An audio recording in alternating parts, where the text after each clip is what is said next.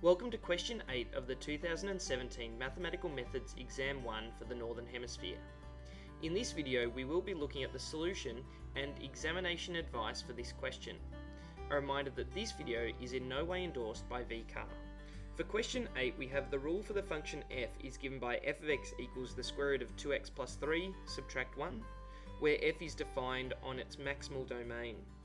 For part A we're asked to find the domain and the rule for the inverse function of f. So just at the bottom of our work I'm going to put a little prompt down for myself to say that we need to give a rule for the inverse function f negative 1 of x, and it will have a rule that we're going to find, and also we're going to state its domain for x as an element of some domain. And now before we find the rule and the domain of the inverse, I'm just going to start by sketching a graph of the original function f of x. So f of x is a square root graph, and it's going to have an endpoint at negative 3 on 2 comma negative 1. So negative 3 on 2 comma negative 1 down here is going to be its endpoint, and then it's going to look something like this as a graph. So that was negative 3 on 2, and that point there was negative 1. So now we can talk about the domain and the range of both the function f and its inverse function. So from the graph we can see the domain of f would be from x is negative 3 on 2 to infinity, and that the range would be from negative 1 to infinity. Now for a function and its inverse we simply swap the domain and range. So we know that the domain of the inverse is now going to be negative 1 to infinity, and the range is going to be from negative 3 on 2 to infinity.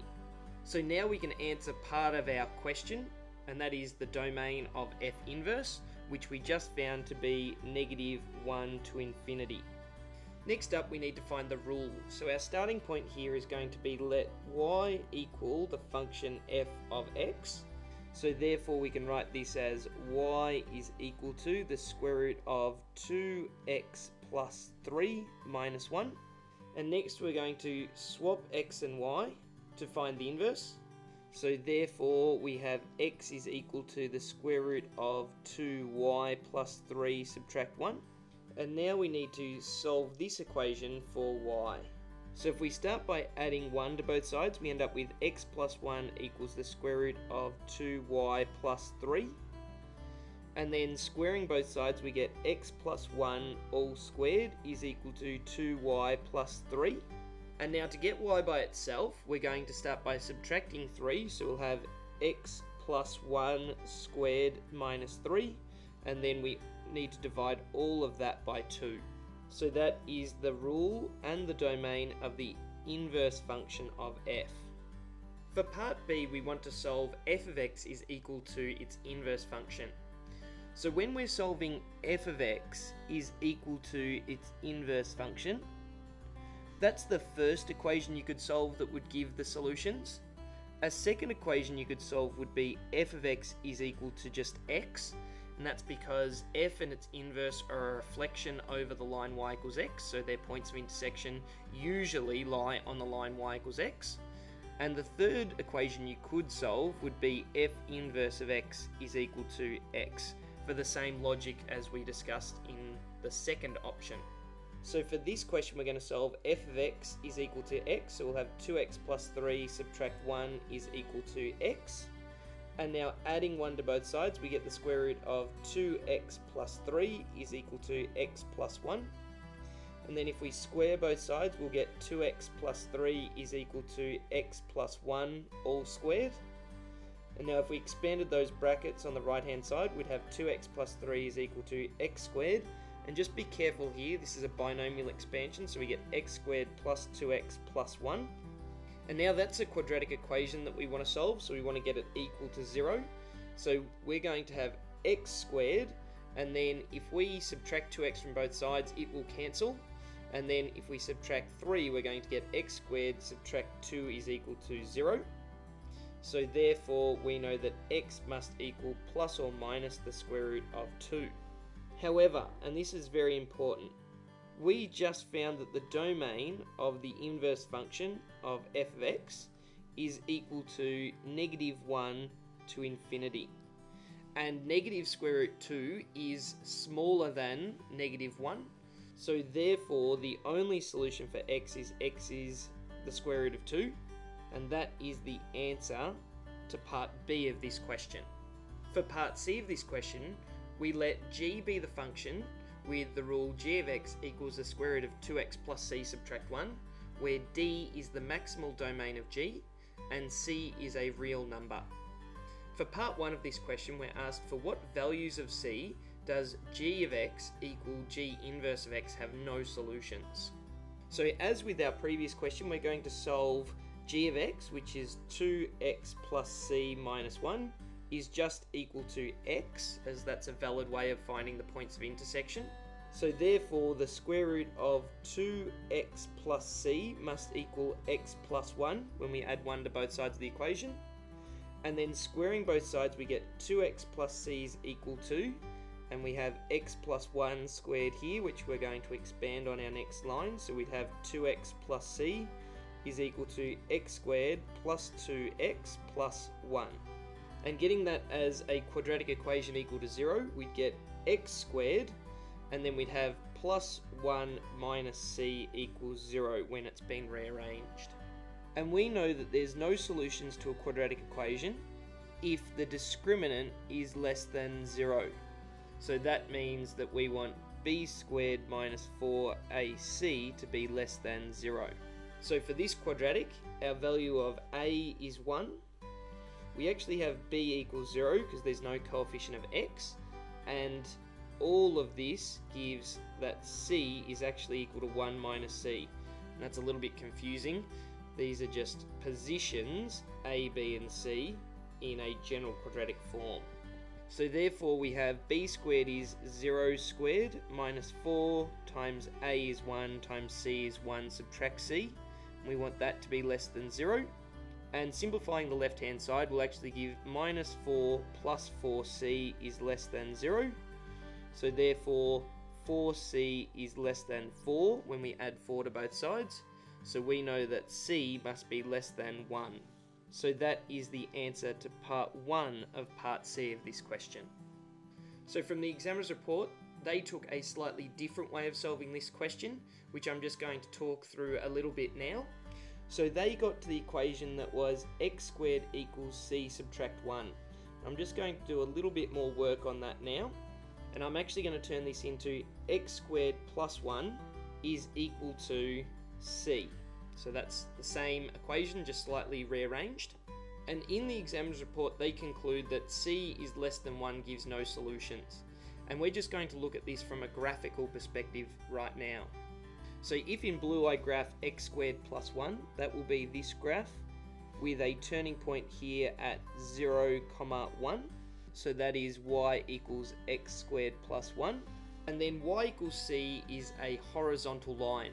So provided that horizontal line here at y equals c is somewhere less than 1, so any of these lines here, provided that c is less than 1, there's no points of intersection between x squared plus 1 and c, which will give no solutions to the equation. So that's what they've really summarised in their algebraic working in the solutions. For part 2 of part C, it asks for what values of c does the function g and g inverse have exactly one real solution. So using the discriminant, we know that there is one solution if the discriminant's value is equal to 0. And we had an expression for the discriminant on the previous slide, which I'll borrow. So it was minus 4c plus 4. And this time, instead of being less than 0, we'll let it equal 0. And that will give c equals 1. And now it would be very tempting to say that that's the answer to this problem and that it's all done. However, there's a little bit more to this than just that answer. So to help illustrate this to you, I'm going to sketch 3 graphs. And in each graph, we're going to have g of x, which is going to be represented by blue, and g inverse of x, which is going to be represented by green. So for the graph of g, if we inspect its rule, it is always going to have an endpoint that is at y equals -1. So these points here, it's not an asymptote that I'm drawing on, it's just a representation that it has endpoints that could be at any value along y equals -1. Similarly, the inverse function is always going to have an endpoint or a starting point along the line x equals -1. So when c equals 1, which we found before to give one solution, our graph actually looks a little bit like this. So that's the graph of g, and the inverse function will look something like this. And it has just one point of intersection, which actually turns out to be 0, 0. And now on our second graph, we need to consider what happens when our value of c changes.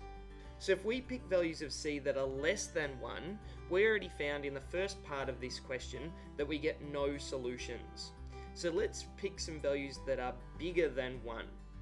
So the next value that I want to consider is actually c equals 2, because inspecting the rule, that will force the point of intersection for both of the graphs to be at -1, -1.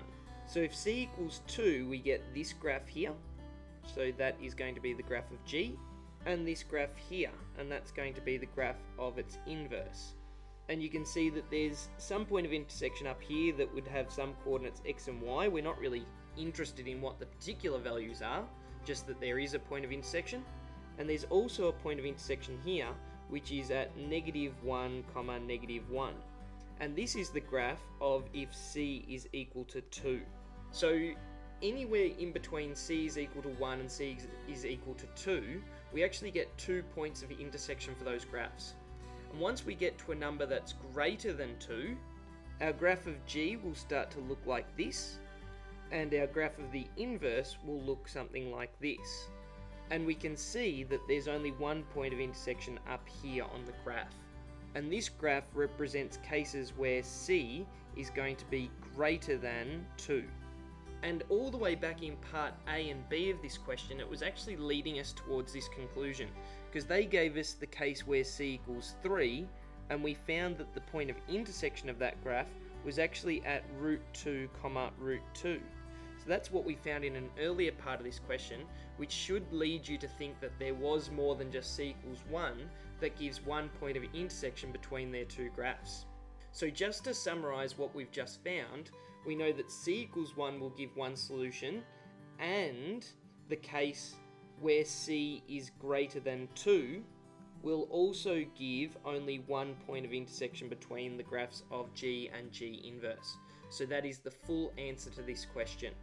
Now the examiner's report is quite brief on this question. However, if I was to hazard a guess, part CII would have been done exceptionally poorly, with what I imagine being most students that got part of this question correct only finding c equals 1 using the discriminant and not considering the c greater than 2 case.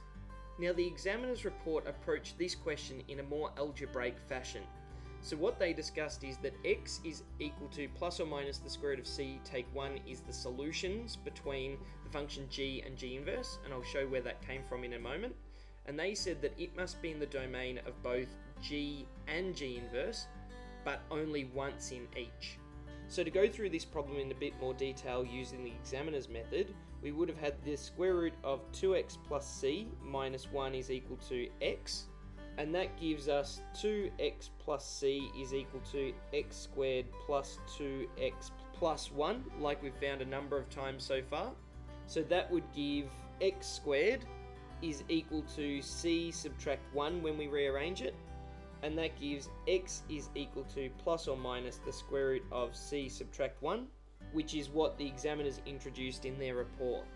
So next we need to think back to the domain of g, which was a maximal domain, so its domain would be negative c on 2 to infinity, and that the domain of its inverse, g negative 1, is actually the easier one to deal with because it's just negative 1 to infinity still.